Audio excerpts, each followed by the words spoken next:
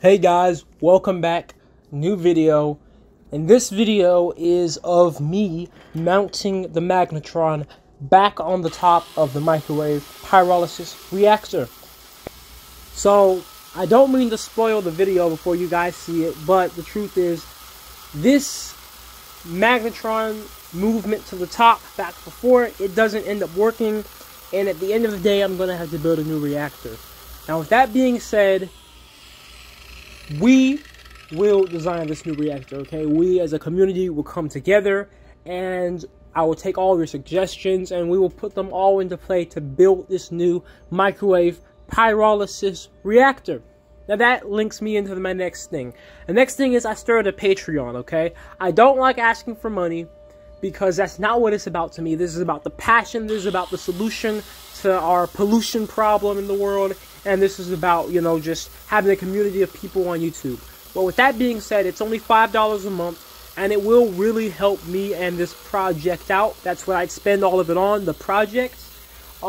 Because as much as I don't want this to be about money, the truth is this world is run by money, and this reactor does cost money, especially designing a new one. When I gotta buy all these new pipes and stuff, it can easily cost several $100s.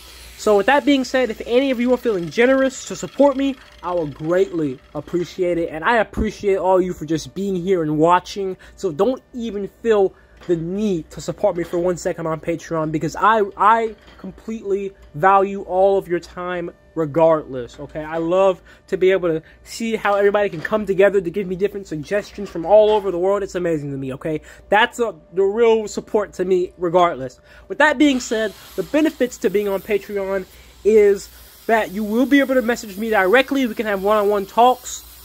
You can also talk with other people who are Patreons on there. I will be posting things on Patreon that are exclusive and are not on this channel. Now, that does not include any update videos. That only includes videos like maybe behind-the-scenes footage, and pictures of my very first reactor that I built that has not ever been shown before, and things like that, you know, extras that I don't upload on YouTube. I always have tons of extra footage and images that I don't end up, or I cut out the videos, you know, I'll put that type of stuff on there, as well as update images. So, you know, it takes me usually a week before I make an update video. Well, along that process, if you are a Patreon, you'll be able to see images, potentially videos along the way of what I'm doing, so you can, you know, kind of give me a suggestion in the moment, and let me know what to do, or what I could do, and then I could end up putting it in the video.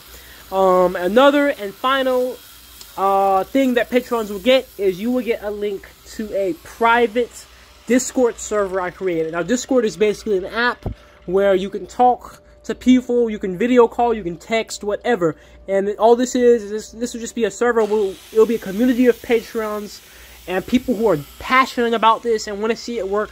We'll all be there together. We can chat about it all day long, whatever we need to do. Give me suggestions, all that good stuff. And we can have live video calls, whatever, in order to get this thing going.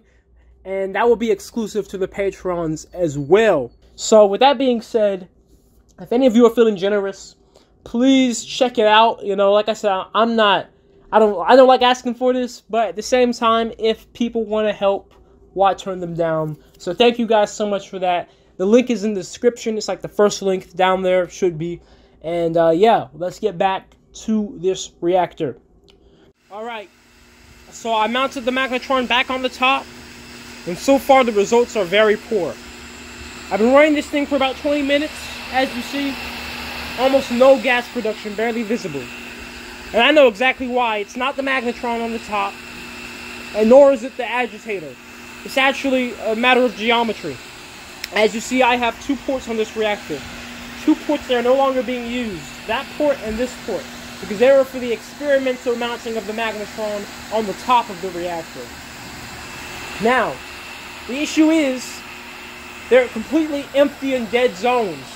Meaning, well, for one, gas will go in there anyway, despite it being sealed, and also microwaves will too.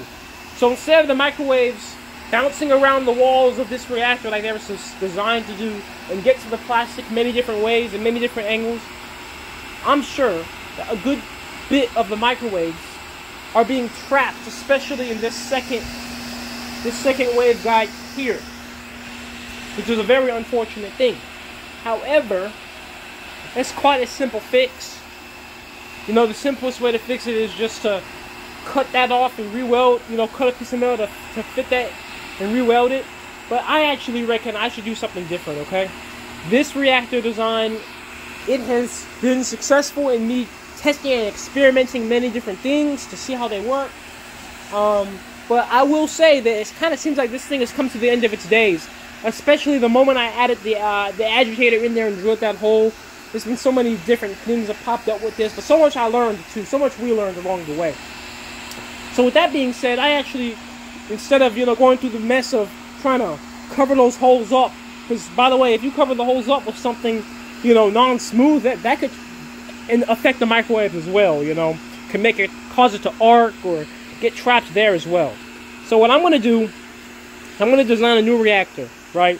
Now this design worked well, like I said, so it's going to pretty much be the same size as this, pretty much going to look really similar, it's going to be the same color, blah blah blah, but there will be a lot of improvements, you know, things like this, you know, look at those welds on there, are horrible, right? That wouldn't be the case. In fact, this whole lid is warped because I didn't know what I was doing. I know a lot of things, I know how to do it now. The outlet ports, like over here, these outlet ports will be much bigger next time, okay? Much bigger, probably like 1-inch pipes or so, because that's going to make it condense better. You know, I might make all the pipes like the size of this, or like a lot of them.